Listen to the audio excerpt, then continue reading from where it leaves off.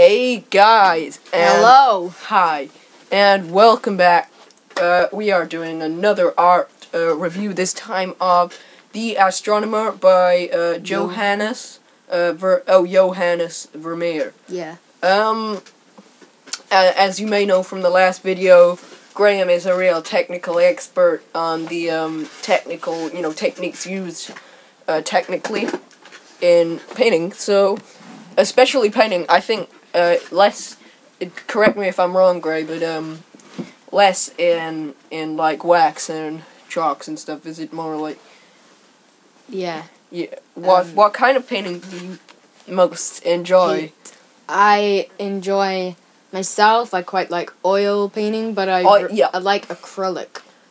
Yeah, oil and acrylic are my favorites. Then I think as well. Sometimes I quite like the subtleness of watercolor, but it's not as strong. But yeah, so you're the technical one here. Tell me what's going on in this painting in terms of techniques. Where there's like a cover blanket thing. He's used a lot of light and shade. This is at the bottom, around the bottom left of the painting. In the bottom left corner. And also on his robe. So you know, yeah. You can see where the light's coming from. You can see the light shining. And it's quite effective that it seems to be shining towards the globe. Yeah. And it's called the Astronomer. He's looking at a globe, so it's like the sun, astronomy. There's lots of takes you can make on that. Yeah. I would say, correct me if I'm wrong, Ham, but this seems to be more like a technical kind of drawing rather than a more, gestural painting. Sorry, more than a gestural kind of with big strokes. But there are some places, for example, at the bottom of the sleeve of his right arm, you just get these little streaks of light color, hinting at gestural techniques. But I think overall it does seem to be more like a, more... It's like a photograph. Okay, moving on, let's see if we can find some metaphorical connotations of this painting. That's obviously the area. This is, I am a metaphorical analogizer, as you will all hopefully know if you've watched our previous video. We're gonna try and cut this one down in length a bit, because the last one was 9 minutes. So we're gonna try and maybe keep this under 9. But alright, so I'm just picking things out right now, but he's got fluffy hair. I do have to. It looks like he's got a bit of a side ponytail. Yeah, going I do down like. There. I think this kind of reflects the fascination that he's having on the globe, which seems to be covered in kind of. I see. Is that Medusa on that globe?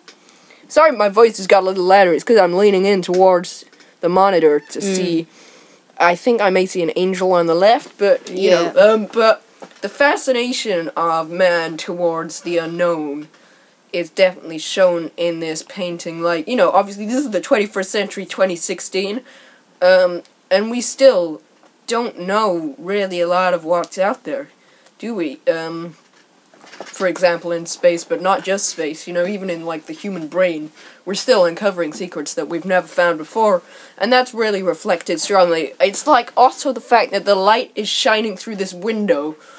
The window could also, is not in a metaphorical barrier, I would say, more of kind of, it could be almost religious, because it could be like the light is coming from above, signifying some sort of, upper holy being, but I see it more as kind of, he seems to be looking at the globe, his astronomer's globe, and out of the window to see what's out there, and this is a metaphor for, moving on, I think, also, looking outwards. This isn't my area of expertise. At all, no. Excuse me? Pardon me. I think I mean, correct me if I'm wrong, but... You probably will not be wrong.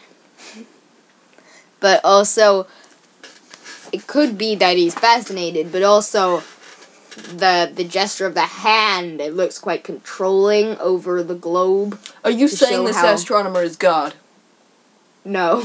Okay. I'm good. saying the relationship between man and Earth, almost how sometimes man can be seen as controlling. It was created 1668. So at this point, I don't think that metaphor would be entirely valid, considering that this was 1668. There was no modern science. The controlling hand, I see it more of as a searching hand. You know what I mean? But all interpretations are valid. This is why I love metaphorical analogization. Sorry. Analogizations, I think. Yes. Well, guys, this was a fairly short review, but I think we just had a little bit of spare time. If you're watching this. Yes. So, thank you very much for listening. Bye. Bye. Yeah. Goodbye. See ya.